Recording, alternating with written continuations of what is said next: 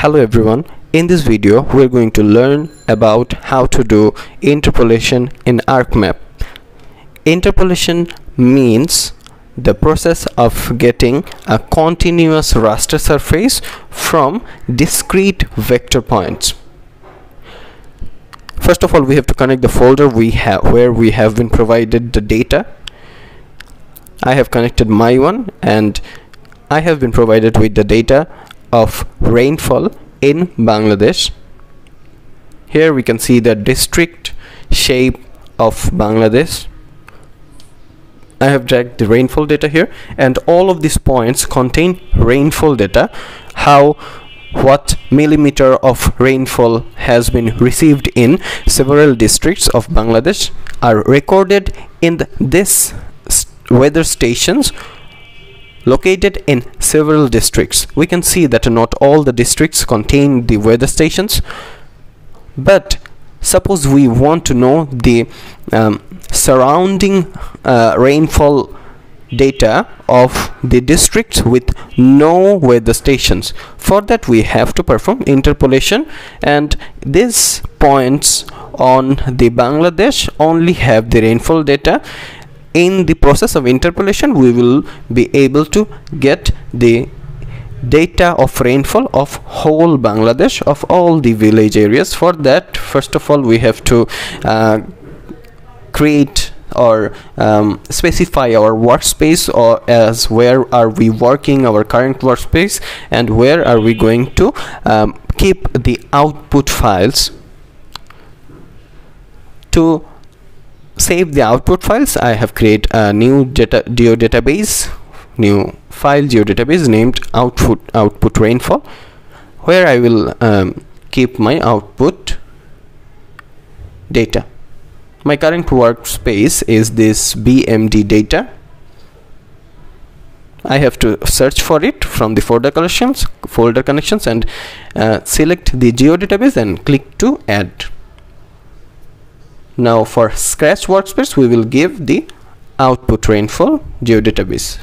That quite works, where we will keep our files.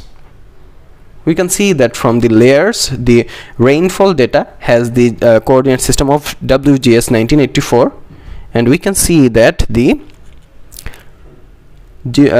projected coordinate system of Bangladesh is different, which is WGS 1984 UTM zone 45 north. So the shapefile and the rainfall data points have different projection. First of all, we have to make them to similar projection. For that we have to search the project tool of data management. After selecting it, we will input the rainfall data. We can see that the coordinate system is WGS 1984.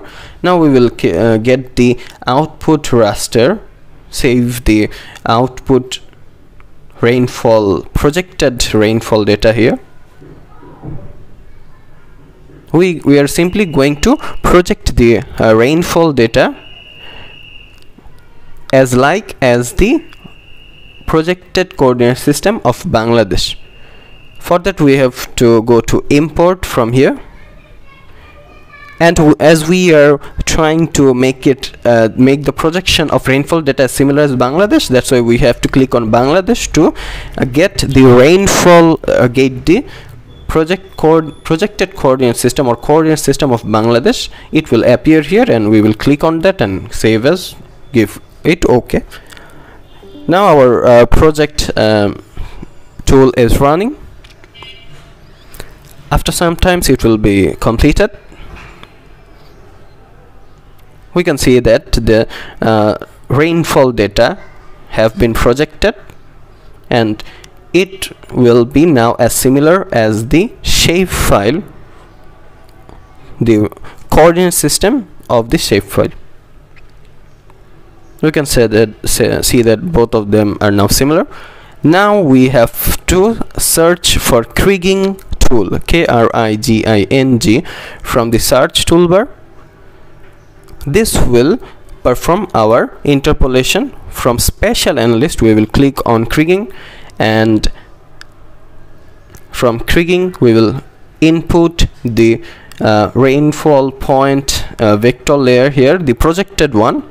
Simply the Z value is automatically have been provided here. This will be the value which will contain the rainfall data. The point values containing the rainfall data will be given in the Z value field. This have been automatically appearing here, but if it doesn't appear in your computer, you have to select the field which field has which field contains the rainfall data from them. Now I have saved the output in a place, naming it interpolation, and from the environment we have to select the processing extent as same as layer as Bangladesh. For that you have to take Bangladesh and drag it into table of contents to take or choose this option.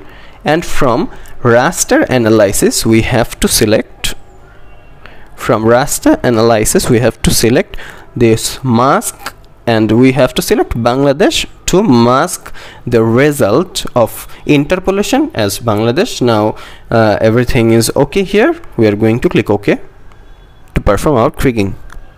We can see that the process is running. After all this, there will be a raster layer or image where all the points on Bangladesh map will contain rainfall data.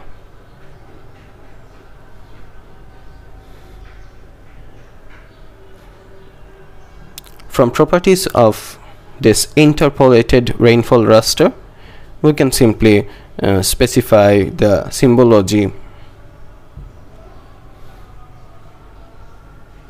Suppose we want to visualize the rainfall of Bangladesh in 5 classes, simply from low rainfall to very low rainfall, then low rainfall, then medium rainfall, high rainfall, very high rainfall. For that way I have chosen this color ramp, and I'm formatting the labels, and simply I want to show the values of rainfall here. I want 2 digits after point or decimal. That's why I have chosen this and clicking OK. After clicking OK, we can see that this the values shows a range here. The light color shows the relatively low rainfall, and the dark blue colors are showing high rainfall. From the identify tool we can see that each of the pixels on this raster contain a value, pixel value. This pixel value is actually representing the rainfall of these locations. And we know that not all these points on Bangladesh contained the rainfall data. Only these points contained rainfall data, but after processing this interpolation we can now get the rainfall data of all the points on Bangladesh. Okay, this point didn't have any value, but now we can get the rainfall data, even the surrounding points or anywhere in the map of Bangladesh.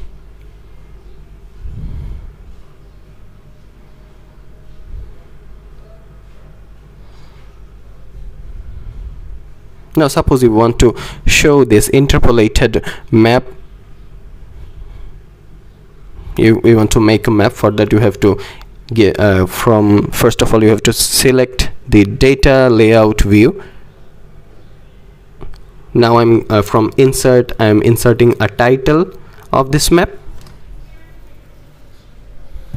I'm naming it as rainfall Bangladesh. Now I'm taking the scale bar from here. You can choose according to your choice. I have taken this scale bar, and we know that we also have to provide the north arrow in the map. I am giving a north arrow in the map. Now simply, as we want to show the legend here, as the light colors are showing low rainfall, the darker colors are showing high rainfall, to show all this, simply I am renaming the values that I want to show in the legend area. Just the first one contains the contained the lower values we saw, and the darker colors we can see that these contains higher values. That's why I'm renaming this as very high. After renaming all of this, and then I will simply go to legend and click on legend, and we want to show the symbology of interpol rain. We have select for that we have to select that one. Now simply I'm going to give my legend a title which will show the rainfall level. From here we can select border 1.5, which is quite visible and clear. Now our we have finished taking the legend. Now we have to convert it to graphics to edit our legend, and also I have to ungroup it. From here we are simply clicking on the part which we don't need, and simply I'm typing delete to delete the parts of the legend which I didn't need. Now simply we can drag, and after all this we can simply export map from file to save this map that we have created as JPG format. Simply I am saving it in a folder.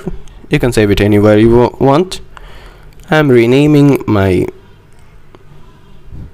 map as the rainfall, as this is showing the rainfall level in Bangladesh. Simply you can take more classes. I have taken 5 classes. You can take as much as classes you want. The more classes you will take, the detailed information about rainfall happening in different districts and parts of the country will be more perfectly visible. Thank you. That was all about interpolation.